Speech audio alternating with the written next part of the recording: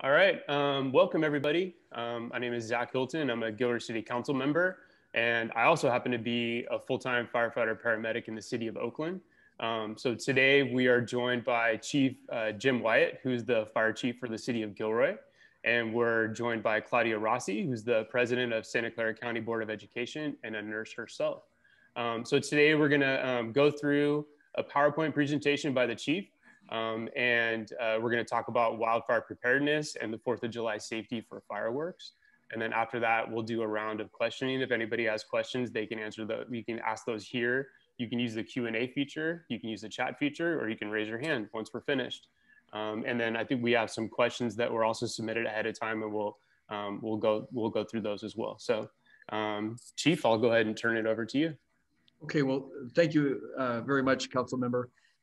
So I'm going to do my screen share, so give me a moment. And I'm going to bring up the PowerPoint so I can operate it.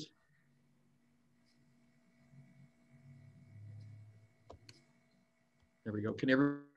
Okay. Great. Okay, so just like Councilmember Hilton stated, this is on wildfire preparation as well as 4th of July safety. And obviously that has a lot to do with fireworks. And so let me start off with the first slide. Just last year, and it hasn't even been a year, but 2020 was quite a year for wildfires. And in fact, there were mega fires that occurred all over the state and right in our own backyard, the SEU Lightning Complex fire. There were a total statewide of 9,639 wildfires. In fact, in one day, there was close to 392 fires that were being battled by firefighters throughout the state. That's how bad it was. And that was on August 16th. It was over a 3-day period that the numbers of fires just grew exponentially. Over 4 billion acres were burned, and that's one of the records that we'd like not to repeat. 10,488 structures were destroyed, 31 people died, and over $12 billion were lost. It was the third highest recorded loss in the state, and it was staggering. Conditions right now don't look like they're going to improve much. We're now into another year of drought, severe drought, I might add, that has made the landscape that much more drier. And the conditions right now are the same. In fact, earlier in May, they were the same as they would have been in July of last year. So that's how dry it is. Not only is the grass already dead and dry, but the brush itself is extremely dry, making it even more of a fire hazard to us. So, you know, as much as we want to say that the fire department stands ready and willing to battle the blazes that go on, really it's up to each individual person in their own communities to help us to prevent wildfires from actually happening. And so that's what the emphasis of today's review is going to be. I'll first start off by saying that all my sources come from the ones that you actually see up here. The Santa Clara County Fire Department has an excellent website on wildfire preparation, how to create a defensible space around your home and harden your home against fire, but also tips on what to do if you have to be evacuated. And the exact same can be said for CAL FIRE.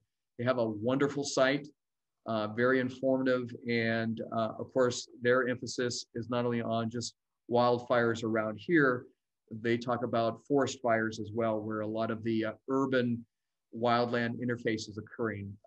Whole communities are into the trees right now. So CAL FIRE has an excellent site as well. Also, just to emphasize that disaster preparation is every individual's responsibility, and that's the reason why you see Alert SCC. If you go onto that site, you can actually register your phone to get emergency alerts within the county on a variety of disaster issues, and they were quite prolific last year when we had the SCU fire, and there were evacuations that had to be done. And so Alert SEC was central to that and notifying everyone of what was going on. And last but not least is the Santa Clara County Weed Abatement Program. The number to call is 408-282-3145 if you see a hazard, or you can actually use their phone app. It's free. It's called Weed Hazard, and you can actually take a picture and enter in the address and do this all anonymously. And weed abatement inspectors will come out to the property and either validate what you're saying or talk to the homeowner about how to better prepare and get rid of some of their weeds or their grass. So let's go into the actual program. And this is from the state and from Santa Clara County, and it's how to prepare for wildfire, ready, set, go. So the first thing is to get ready. In other words, make your home a defensible space. And I'm gonna be talking about zones, but the first one is zone 1. That's from 0 to 5 feet from structures. That includes your own home. You'll see that in the yellow line that surrounds the house. That's where, and I'm only briefly going over, there's a list of probably about 15 things you can do, but I'm going to go over the most important ones that I thought should be mentioned. Cleaning your roof and gutters, as simple as that sounds, a lot of people forget that when they're around a lot of foliage, particularly after dry spell, there's a lot of leaves and needles, if you're around pine trees, that fall into your gutters. And those are extremely hazardous if you were to have an ember fall on there, or worse yet, some illegal fireworks that like a bottle rocket that lands into your gutter, and it can literally catch your roof on fire. So cleaning those out routinely is one of the essential things for making your home defensible. Also, removing debris around the walls. Sometimes people stack firewood against their homes. That's a big no-no in the wildland urban interface areas. You want to remove combustible material like that separate from your home. You also want to remove branches that are over your roof, particularly dead branches, and cover your attic and eave vents with some sort of screen. They recommend that it be about 1/8 of an inch openings for your screen. Zone 2, that extends out to 30 feet from your home or from other structures. And again, I'm only highlighting, there's probably about 15 items on this one, but I'm going to just list them real quick here. So remove all dead plants. That kind of goes without saying, but you'd be surprised how many people don't go about removing that dead juniper or dead tree that's next to their house. And again, that's a huge fire hazard to you. Remove all dead grass and weeds. Separate trees and brush from your patio furniture and wood piles. In other words, don't put them all in one location. Try to separate them out. And that way you don't have a big area that can catch fire and then cause a lot of thermal heat that will catch your house on fire. And also trimming branches 10 feet from other trees. And we'll talk a little bit about that in just a moment, but just trimming your branches will help out in reducing the fire load on your property. So let's talk about that in particular. So making your defensible space on a zone 3, this extends out to 100 feet. And a couple of things to remember is that you want to mow your grass to a maximum of 4 inches height. Some people complain that they already did that, and yet the fire department or weed abatement comes around their property and says, no, your grass is still too tall. Well, the problem with mowing your grass early in the season, which we do recommend, is that as the next rain hits, and we did have a couple of days, not a whole lot of rain, but a couple of late rainfall, that caused the grass to grow a little bit taller. So you may have mowed it down to maybe just even 2 inches, and then over the course of a month or so, it grew past the 4-inch mark. And so we're asking you to go back out and mow your grass. I will say one thing about mowing. We had 3 fires start last year in Gilroy in the outer areas because people were mowing their grass like we asked them to, but they were doing it in the late afternoon sun when it was mostly dry. And so when their mower struck a rock, it caused a spark, and that spark caused a grass fire. So if you're going to mow, the best time to mow is early in the morning when the dew is still on the grass. And if it does, if you do hit a rock and cause a spark, it won't cause a fire to suddenly shoot up. And don't forget that in the afternoons we get a northwest wind that blows, sometimes howls through Gilroy. So you can really make a very small problem big just by doing the wrong thing at the wrong time. Horizontal spacing between trees and shrubs. You want to check the website, both CAL FIRE and Santa Clara County's fire department's site. They show you the differences in distances. They actually extend further the higher the slope, or the more at an angle your hillside is. But if you were just going with flatland, you notice that the shrubs are 2 times their height for their distance. If you've got a shrub in between, I would get rid of it. This helps reduce the fire load on your property and helps protect your home from fire. Your trees certainly need to be about 10 feet apart. And we'll talk a little bit more about how far up the tree you want to trim the branches. So let's go to the next page. This is all still part of zone 3, which extends to 100 feet. Oops, back up. So vertical clearance. Vertical clearance on trees is a minimum of 6 feet to the branch to the ground. And if you have a large tree or shrub, it's 3 times its height for the minimum distance from the branches of the tree to the brush that's below it. So just remember that the idea there is to reduce the laddering effect that fire has, jumping from one small item to a larger item to a much larger item. If you create this space between what's combustible, meaning the branches and the leaves versus the trunk itself and the ground, you'll reduce the possibility of having a wildfire really take off in your property.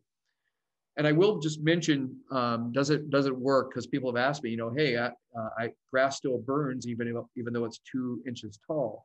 That's entirely true, and we've seen it before. But here's the thing: the taller the grass, the faster it burns, the higher the flame height, and if it's being wind driven, it's very tough for us to stop it. If it's only 2 inches tall and it's caught fire, it's slower moving, and even if it's wind driven, we can knock it down very easily with a shovel or with a small hose line. It doesn't take much to stop a small grass fire. It takes a whole lot more when you've got grass that's waist high and you're seeing flames shooting up 30 feet. You can't get close enough to knock it down quick enough to stop it in some of the winds that we've experienced here. So the next one is getting set. So it's all part of Ready, Set, Go. There's 3 steps.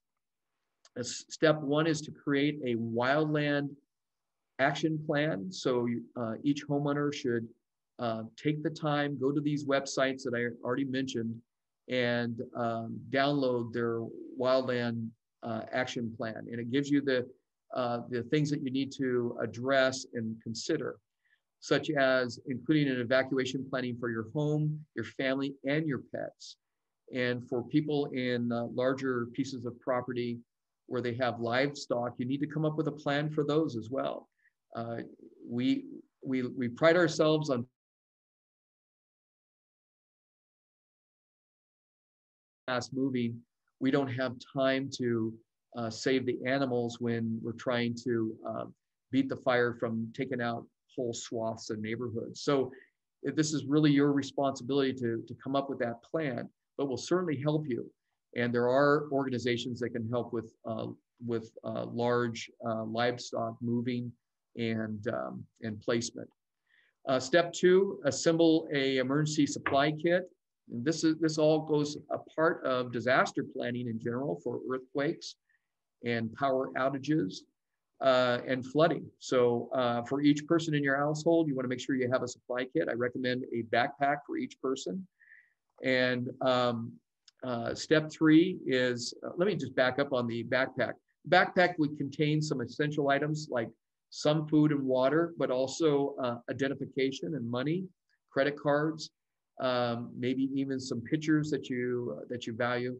That way you can stuff the bag and you can go. It's called a go bag. And it might even include extra flashlight batteries and maybe even a power pack for your phone.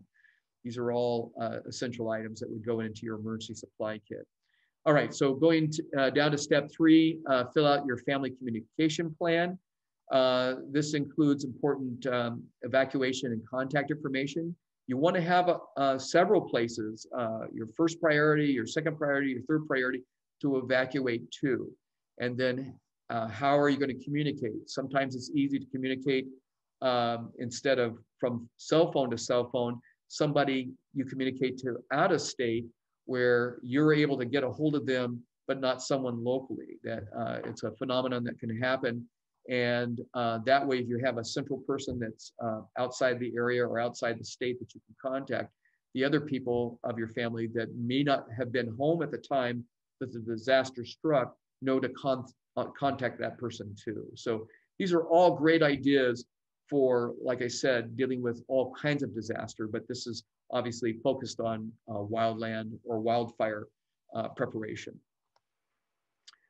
Okay, and so GO is the third item for preparing for a wildfire. And of course, GO means evacuate. So you want to remove your evacuation plan checklist. You remember you pre-did that. So now you have a fire that maybe is not too far away. You can see the picture there and you can see this fire is heading towards you. Evacuate. You don't have to wait to be told. If you see a fire right in your neighborhood, you go ahead and go to your evacuation plan checklist, and then you ensure that you get your emergency supply kit, your backpack, throw it into your vehicle. Don't forget to cover yourself up and protect yourself against heat and flying embers. We recommend cotton, not synthetic. Cotton takes a little bit longer to burn. It's more apt to protect you against the heat versus melting.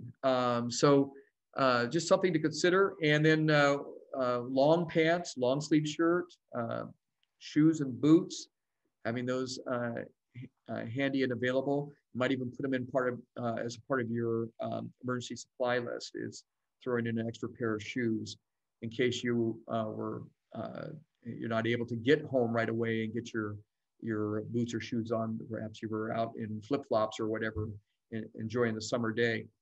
Dry bandana over your face. We recommend it's dry, don't wet it. The heat has a tendency from a fire to cause steam, and steam can cause damage to your lungs. So it's a dry bandana is what you want. Goggles and glasses to protect you against smoke and embers. And then of course, locate your pets and take them with you. And there you see somebody with a fire chief's hat on, but you definitely want to grab your animals that you want to escape with you as well. And don't worry about their food supply if you haven't already packed it. If it's time to go, just grab them and get out. How you get out is you should pre-plan your evacuation routes. Sometimes local fire departments or law enforcement can give you some evacuation points, but really if you know of more than one road to escape, that's a good idea, because the road that you may have pre-planned, maybe there's wires, electrical wires that have gone over the top of it, or maybe the fire has already reached that part of the road and you might have to think of a second way out. So always think of in terms of your primary way out and a contingency if you can't get out that particular way. Okay, I am going to go back to this if there's any questions, but I wanted to just reiterate that I've got a little bit more to share with you before we get into fireworks. But now that we're there, let's go ahead and talk about the 4th of July celebration and fireworks safety. And I'll just start off with that all fireworks are dangerous. All illegal fireworks are dangerous. Any fireworks that explode or that shoot off into the air, those are illegal by nature and dangerous to boot. They can cause great bodily harm, and every year we end up with large grass fires, small grass fires, and homes that actually burn as a result of illegal fireworks. And that's throughout all of Santa Clara County. Children and adults also receive severe burns or injuries and burns. And when I say severe injuries, sometimes those injuries you wouldn't have thought they would have gotten them, such as a explosive device like an M80. We've seen people actually lose their fingers as a result of an M80 because they thought that the fuse was long enough or wasn't going to explode so quickly, and they were still holding it. Or sometimes they'll pick up one of the mortars, which shoots the fireworks into the air, thinking that it might look neat to actually hold it, and not realize that out from the bottom of it shoots the propellant that shoots it up into the air, and they lose their fingers, or they get severely burned. So this is really just really emphasizing that fireworks, as amazing as they look at times, can cause all sorts of harm when you're working with or playing with illegal fireworks. Homes are damaged or destroyed, I already mentioned that, and communities are threatened by the wildfires that have been caused by illegal fireworks. Last year, over in the East Foothills of Morgan Hill, it was suspected that it was fireworks that started that fire, and it ended up evacuating hundreds of people and threatening many, many homes. And we just don't want to cause that again this year, especially now that the drought has taken its toll on all the trees and brush out there. Gilroy fireworks safety, I want to talk about that.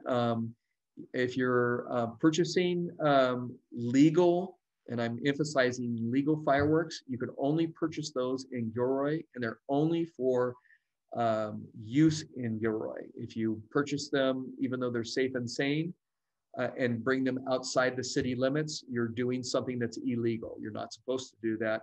It's just for fireworks within the city. Gilroy is the only city that sells the safe and sane fireworks. And I will say that having dealt with fires over numerous years here in Gilroy, every single one of them were the result of illegal fireworks, not the safe and sane. The safe and sane do not explode, and they don't shoot up in the air. And there's actually 15 booths that we have. The safe and sane fireworks, you're able to use them between July 1st and July 4th.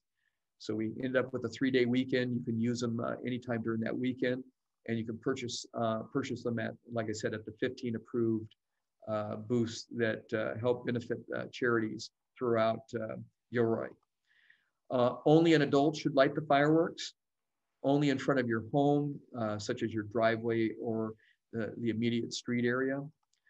Do not use public schools or public parks to bring your safe and sane fireworks to use. Stick around your home. Do not use fireworks outside the Gilroy city limits. I already mentioned that once, but I'll just say it again, that they're only for within the limits of Gilroy, the city limits of Gilroy. Do not use safe and sane fireworks near hillside areas. And in particular, Rancho Hills is typically the last street that you could possibly use them. Anything beyond that, you start getting into the West Foothills, and certainly south of the city, those foothills. any place where you see the foothills, it's illegal to use even the safe and sane fireworks that Gilroy allows you to purchase. You can only use them within the city limits, and they can't be against any of the hillsides. Fireworks, again, that shoot in the air or explode are illegal and dangerous no matter where you do them. So just to emphasize that. And I will add that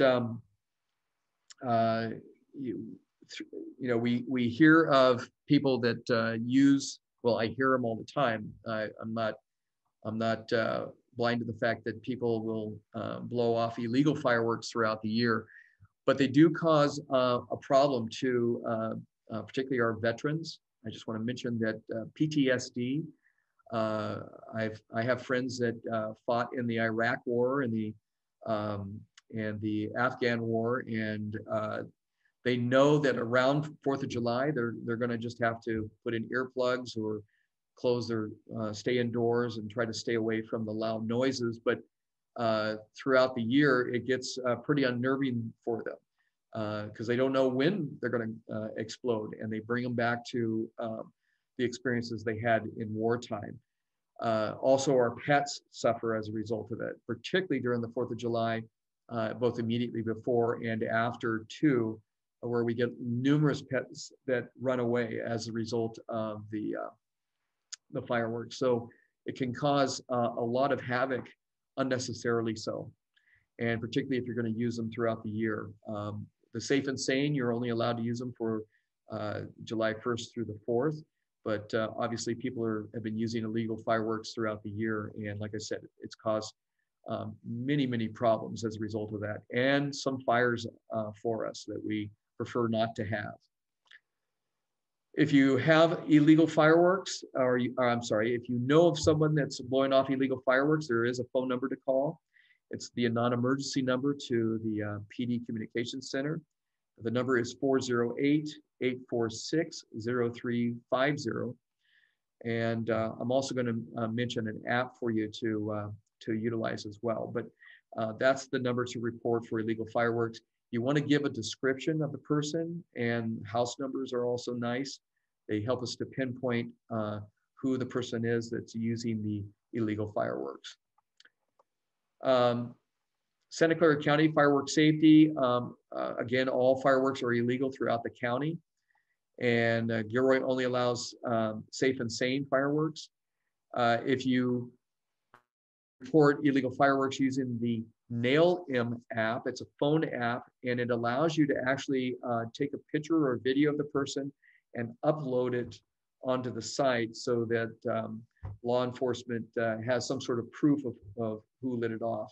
And that's one of our problems, is that by the time we get there, the person's maybe already gone, maybe they're not lighting the fireworks in our presence, or we don't get a really good description. Hard to enforce that, but when we know who it is, when we have an address, we can certainly write a citation. Obviously, I keep talking about don't use illegal fireworks, and only in Gilroy can you get the safe and sane, but throughout Santa Clara County, there's all sorts of approved fireworks show, and these are great family events.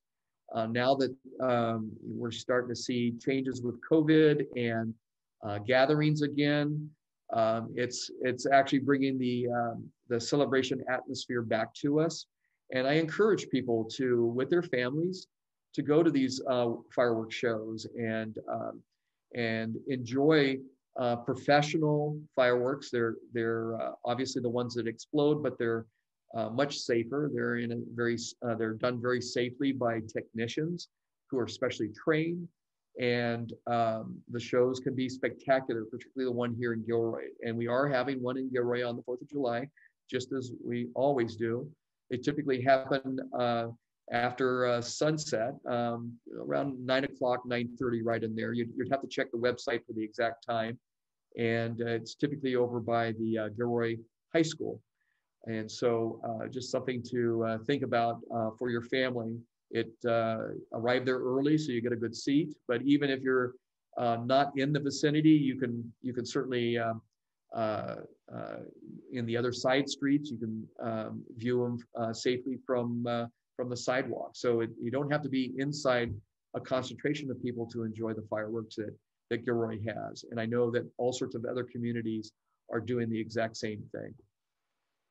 And with that, I'll entertain any questions you might have.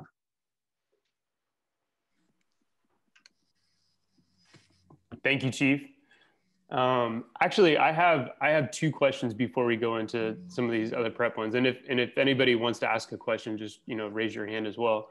Can you explain real briefly what a red flag day means, and what like when somebody sees it on the news, today's a red flag day, and what that would mean for our residents here in Gilroy? That's a great question, Councilman. And you know what? Coming from you, I would expect that question.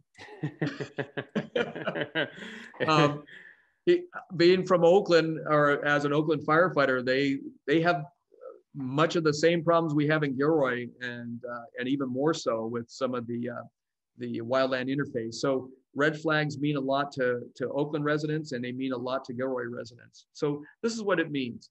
It means that there's because of the weather system, the weather pattern, that it's a critical or extreme fire danger for that day. And sometimes it can be a group of days. What makes it extreme, I've already mentioned about drought conditions, but we're already there. So not every day is a red flag day, but excessive heat, low humidity, usually in the teens, and high winds. And Gilroy is no exception to the high winds. We've seen winds kick up as much as 30 to 40 miles an hour, and sometimes gusts up to 50 to 60 miles an hour. And in those sort of conditions, it can be extremely hazardous. So you'll hear on the media, they'll talk about red flag days. Fortunately, we don't have that many in Gilroy, in the town itself. Where it hits the greatest is in our foothills, both east and west of us. And that may not be exactly where you live, but it doesn't mean that the fire danger isn't very high for those people that live there. And there's nothing to say that with some of the wind conditions that it couldn't blow down into the very residences within the city of Gilroy limits. So red flag days mean a lot, and it's really important that you pay attention if it's a Santa Clara County or if it's a Santa Cruz County red flag day, because the Santa Cruz County hills, as you know, surround us as well. They're just another 5 miles away, and that 5 to 10 miles away. And it doesn't seem like it's that, or it seems like a long distance, but if you had a wind-driven fire that's blowing in from a west to an east direction coming from Santa Cruz County, it could be very alarming for us. And we've had those happen before as well. So very good question. And did I answer everything you wanted to know about that? Yes, sir. Perfect. And just as a reminder that, those are days too that we don't want to burn. Yes. We don't want to go out and clear or mow or do any of that outside stuff. The next question I have, and this actually my neighbor asked me this the other day, if somebody does find illegal fireworks, let's say they find them on the street, they find them in the home, they're cleaning out their home, their garage, or they just have some that are left over and they want to drop those off, is there a safe place in Gilroy besides calling the non-emergency number that folks can drop off? Yeah, we at each of our fire stations, we do accept fireworks, and we'll properly dispose of them. When I say destroy, we don't physically go out and destroy them ourselves. That's something that I know the Santa Clara County Bomb Squad takes care of. But we do collect them, and we put them in a safe location, and no questions asked. We just take them, and please do not. Fireworks are one thing. We actually had one person bring a pipe bomb to the fire station, and so if you see something that looks not like fireworks, call us out, don't touch it, and we'll actually get the bomb squad out there to get it properly disposed of. I know that sounds crazy, but sometimes you might get some curious teenager who saw something on TV and he thought he would try to make something, and then decided not to do anything with it, and then just left it inside the garage. So please, yeah, we'll take the fireworks. Anything else, please call us out, and we'll get it properly disposed of.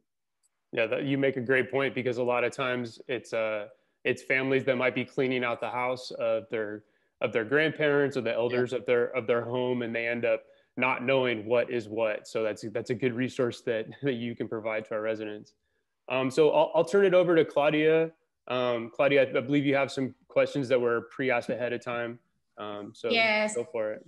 Thank you so much. And the first question that we had is, how will I know what neighborhoods will be evacuated, and how will I be notified? And I also wanted to add to that, Chief, are the notifications made in different languages when you sign up for the notification system? Do you know if there's an option to receive messages in other languages? You know, Claudia, that's a really good question, and I, to be honest with you, I don't know for sure. Mm-hmm. I will say that our social media that the city has can provide it in the two languages, in English and in Spanish. But as far as Alert SCC, I want to say I believe it does, but I don't quote me on that. By all means, check the website. But it's an excellent question. And I'll just say that it is very pertinent to Gilroy, given the fact that we have such a high number of Spanish-speaking only residents. So it is definitely a concern. But I do know our city website has both English and Spanish, so that would be one location. But getting back to your original question, so who makes that determination of where and when folks need to be evacuated? Well, typically it's the fire department and or law enforcement making that joint decision, and they'll make a determination based on roads, landmarks, and conditions. And I'll just use last year's SEU fire. It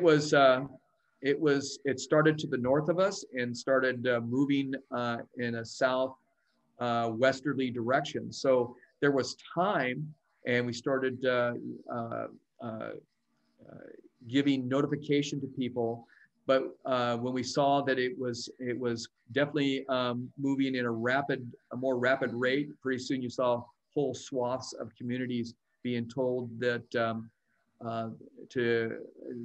being warned that they should start preparing for an evacuation. They weren't told to evacuate just yet, but so that was all through the coordinated processes of the county and the local fire jurisdictions, as well as sheriffs and local law enforcement.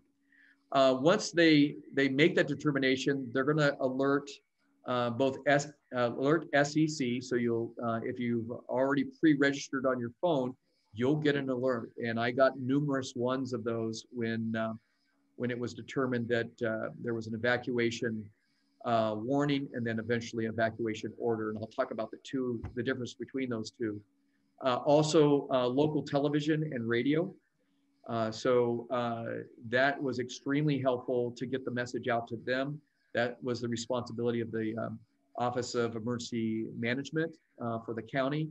And they did an excellent job of making sure that the local television and radio stations were notified what particular areas based on roads and what sort of conditions they were experiencing, so that people had time to prepare and get out.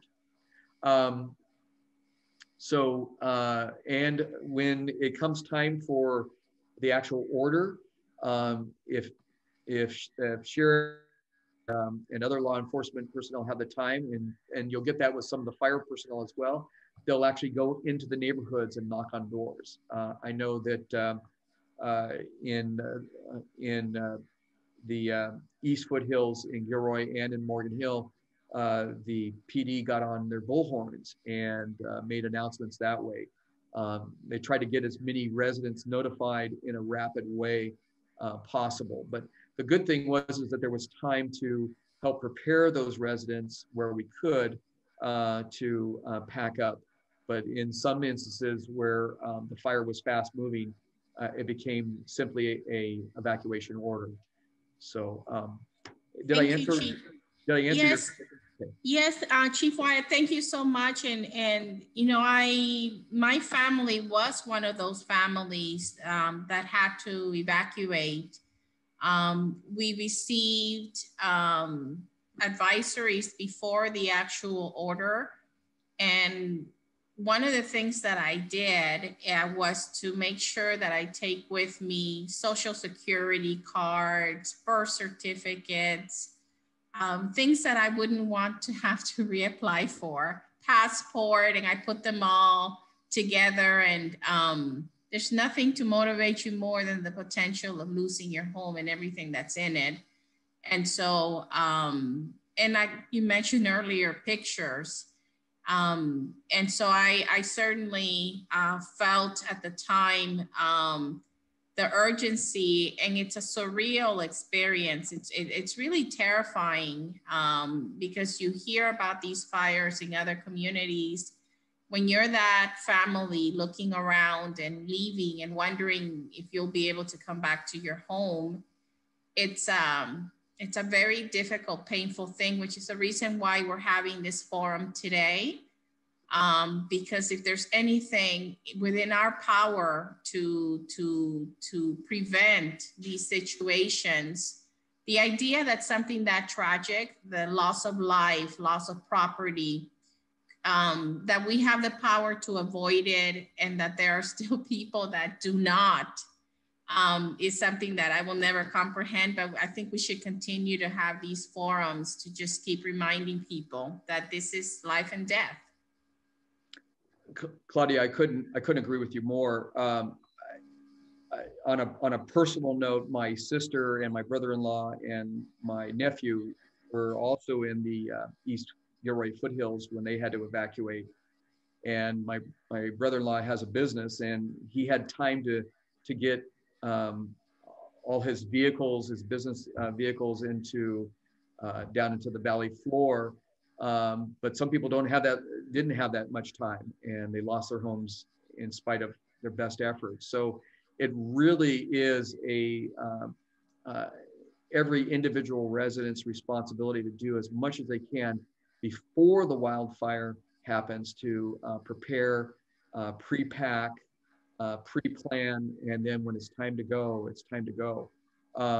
Nothing's worse than, and I know this occurred in the Oakland Hills fire years and years ago, to have a panic situation where everyone's trying to get out at the same time, and then there's traffic jams, and it causes even more panic.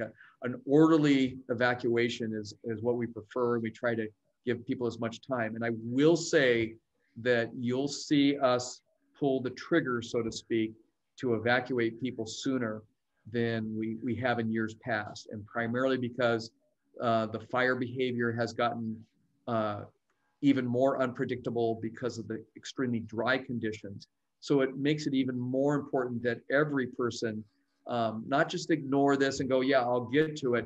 You know, after today's session, if you go down to the store and you say, I'm going to get 4 backpacks, one for each of us, and start packing them. That way you've already done the first thing, and it's that effort in the very beginning that will pay dividends when you have to leave at a moment's notice. Thank you, Chief. And you mentioned this, but it's one of our prepared questions. If I receive notification to evacuate my home, how much time do I have to get out? Okay, so that's a really good question. And I'll just say that it depends on the type of evacuation that's being asked of you. The first one is an evacuation warning. Some people call that a voluntary evacuation. What that simply means is it's time to get ready to leave if things get worse. So if you already feel that you're unsafe because you see the fire right across the street from you, well, get out now. But if you know that the fire is coming and yet there's still time, now's the time to pack. You want to try to pack just one vehicle, not try to pack every single vehicle because you can't take them all with you. And only those essential things or personal things, like you talked about Social Security cards and credit cards and passports, those things that you're going to need post-fire, but certainly personal items like pictures and that. You want to have that all set to go. And then like I mentioned about my brother-in-law, he went ahead and had all his work equipment moved down to the valley floor, not waiting to be told to evacuate. He knew that it was coming, so he made good use of his time. The next one is an evacuation order. That's a mandatory evacuation. That means leave now. We're not asking you to leave an hour from now. We're asking you to leave right now. That means with what you've got, if you got your bag with you, go ahead and throw it in your car and go. It means that conditions have changed or conditions have gotten a lot worse. And we do not want people to panic. We want them to remain calm, not speed away. Certainly, if you cause a vehicle accident, you're gonna slow everyone getting out. Number one, you might get hurt, and then number two, it slows firefighters from coming in. So we want an orderly evacuation. We know that it will take several hours for a large community to get through single roads, but that's the reason why we, like I said before, we're going to be pulling the trigger sooner to evacuate people, even in a mandatory evacuation, so that we have plenty of time to get people out so that everyone gets out safely. And we're going to, go ahead. Chief Wyatt, I do have some elderly neighbors that don't drive. Quite frankly, they don't drive anymore. They rely on their neighbors for rides, or they may take a taxi to their doctor's appointment. If I am an elderly person, I don't drive, what do I do? Yeah, this is part of the pre-planning that I talked about, pre-evacuation planning. If you can, contact your neighbors, contact your family members, people that you rely on, and you would probably be one of the first ones to leave, even if it's voluntary. Don't wait until it becomes an order, because now it's going to be tough to try to find you in time to make all the arrangements to pull you out. And you'll find that the firefighters are great at helping and doing the rescuing, but we can only go so far. If we take you all the way down to the valley floor, we have no one to fight the fires. So you can't rely on the firefighters to take you out. You really need to depend on, not that we won't, I'm just saying that we'll have other priorities as well. And so a little bit of pre-planning, getting a hold of relatives and leaving early, I would strongly suggest that the elderly or the people that with disabilities should do sooner than later. That would be the essential part of pre-planning. Thank you, Chief Wyatt. And once we evacuate, where do we go? That's another really good question. Part of your pre-evacuation package is to find out from family members who live out of the area, can you go to their house? Can you stay in another city that is safe away from the fire?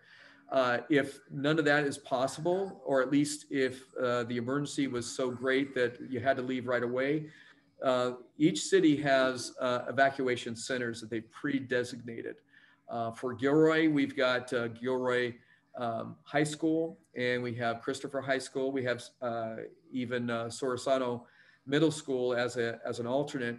But I can't say that these are going to be for sure places to evacuate to, because the fire may be heading that direction and the smoke may be so overwhelming that would be a bad location to send somebody to. So we have pre-designated sites, but there can be other sites within the city, or if needed, outside of our own city that we would send people to.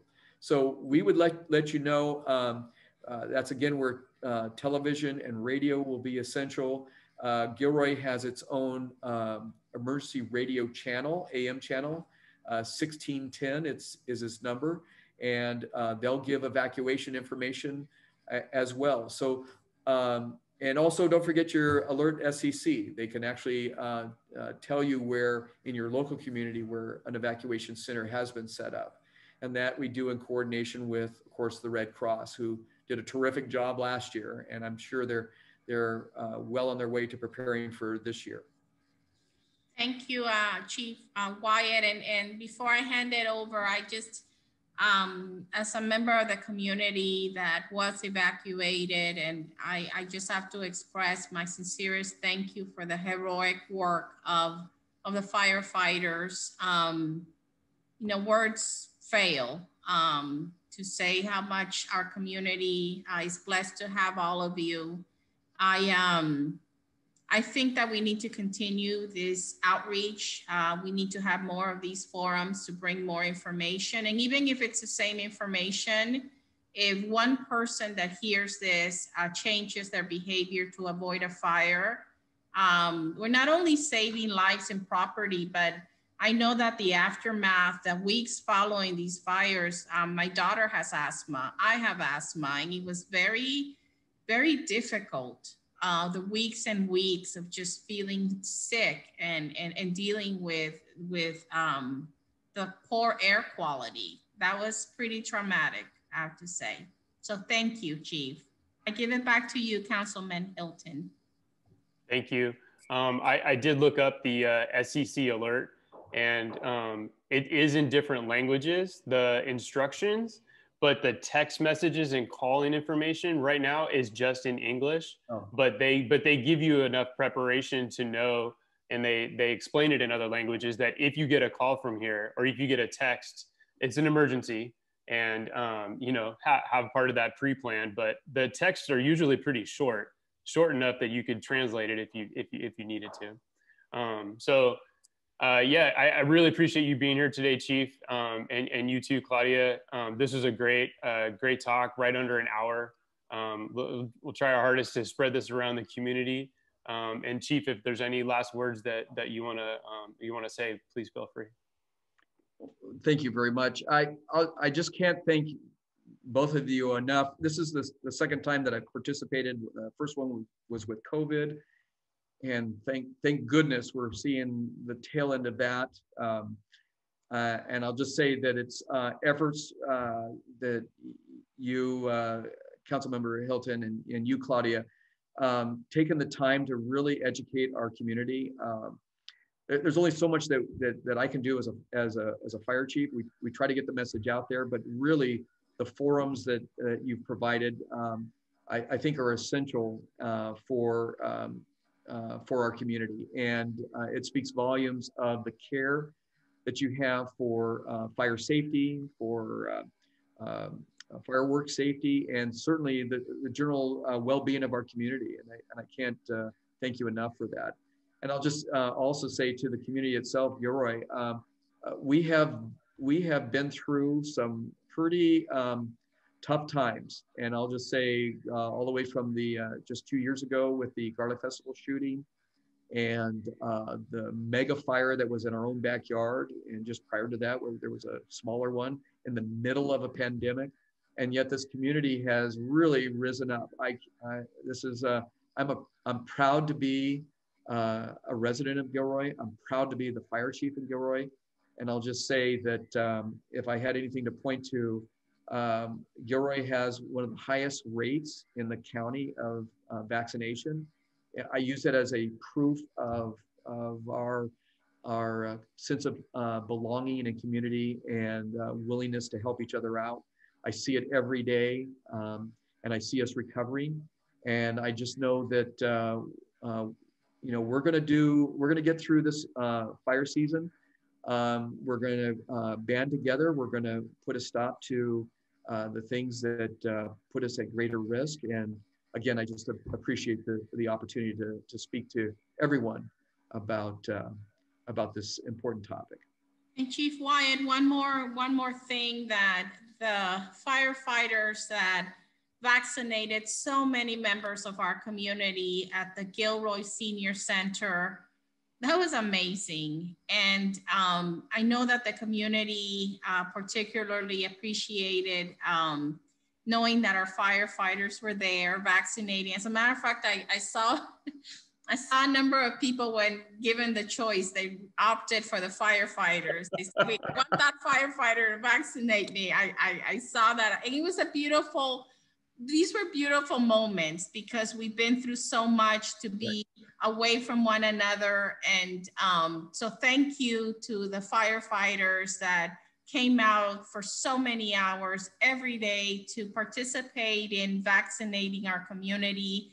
And that wasn't enough for you. You wanted to do more. And you also were vaccinating people who were not able to leave their home. So in the last 30 seconds, you want to share with us a little bit about what your firefighters did to make sure that people who can't leave their home were vaccinated as well. Well, in 30 seconds, I'll just say, you know, they're heroes. I don't say that lightly. We have excellent firefighter medics. We have excellent firefighter EMTs. Even our EMTs that have been around for years that didn't have to step up, they were one of our top vaccinators. And so it just shows their commitment to. They live here too. It's just they want their friends and their neighbors and their families to do well. And so I just saw that in their commitment. And I'll just say with our in-home vaccination, we just got through with our last group day before yesterday. And not that there couldn't be more, but I'll just say that it ended just at the right time, because now we can apply our attentions towards fires, which are coming our way very shortly. So thank you very much for all of that. Okay, well, thank you everybody for joining us today, and we'll see you on the next one. Thank you. Bye.